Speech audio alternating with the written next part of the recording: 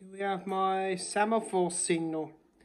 I could say this is 99% done, because actually it is that much, but the only thing I'm going to do in a later date is put a wheel arm there. What I've done, I got to the house to put some black window silken to make sure this doesn't fly, just put some around there to make it so it doesn't fall out.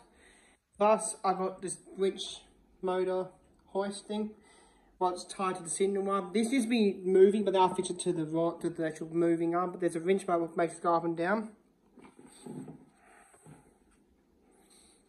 Yeah, that's stuff from that on there. I've got to clean it up though. If I press that button in, nothing happens.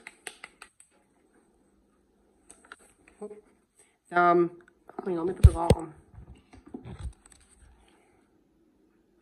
If I push the up button,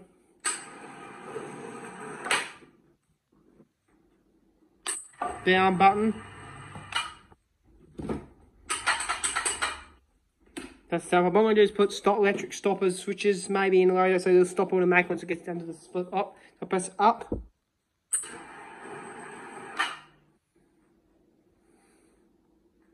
Down.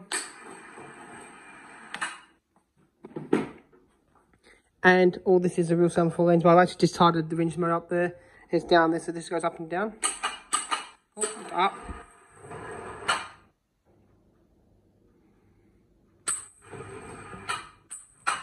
But what I may do in a later date is tie that actual push button thing to things that people just demonstrate it like that. My friends can have a go demonstrating this thing.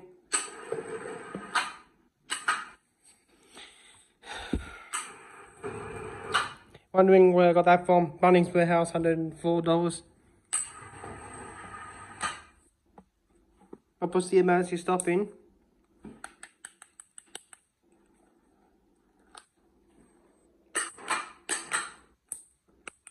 Nothing, that's the safety stop.